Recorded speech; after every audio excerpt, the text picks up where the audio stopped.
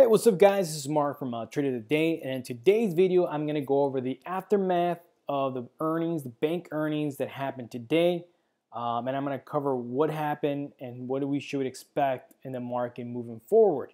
I'm going to go over the chart, and I'm going to give you a little bit more insight on what's going on and what's the underlying of the move. All right guys, so let's get started.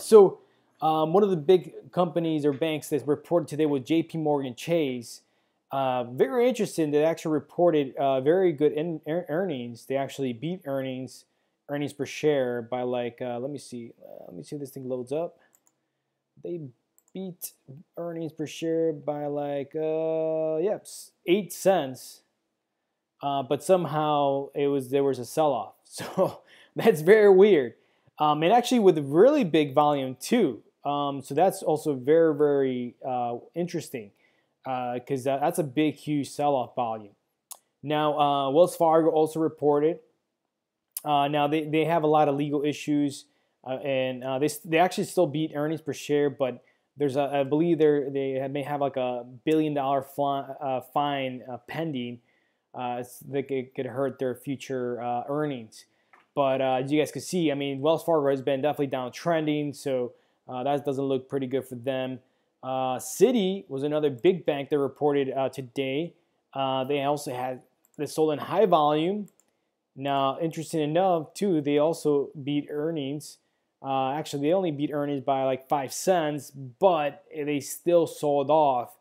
So all the banks literally sold off, and even the financial sector ETF XLF ended up red because of that. It ended up down 1.5%. So as you guys can see, this does not look good for the market, in my opinion, especially this high sell-off volume in JP Morgan Chase.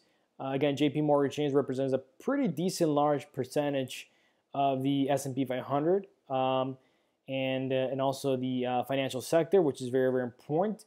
But again, we're going to see if these levels hold, this 108 holds. But again, I just wanted to kind of quickly mention that, guys.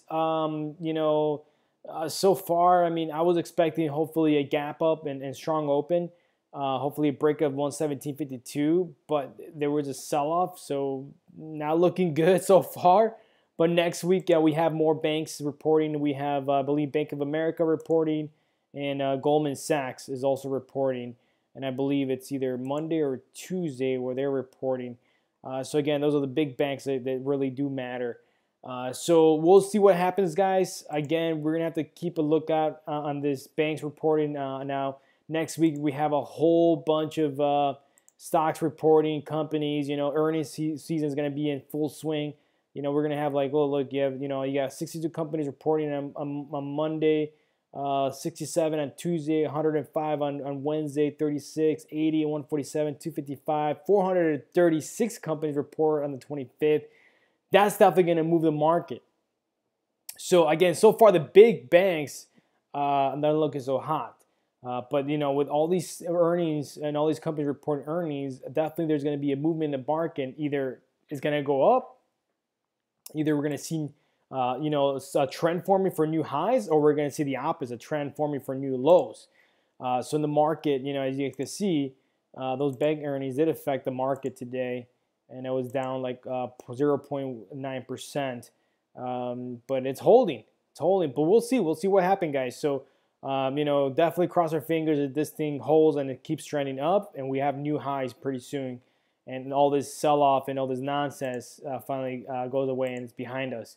Because all this volatility, trade war, then tensions, geopolitical risk with Russia and Syria, all of that is affecting the market, and we're pretty much done with that. I'm done with that. I want to focus on the real numbers.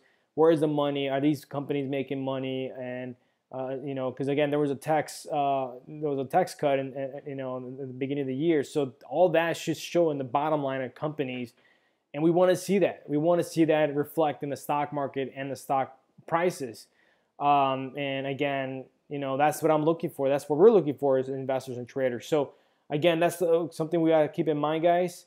And we'll see what happens. So far, not looking so hot. But next week, I think we're going to see maybe that reverse. Netflix also reports was the tech sector. Again, tech sector is the biggest a component of the S&P 500. So hopefully that can reverse. So hopefully you guys learned something from this video, guys. Any questions, feel free to reach out to me, and you guys will hear from me soon. Have a good one, guys.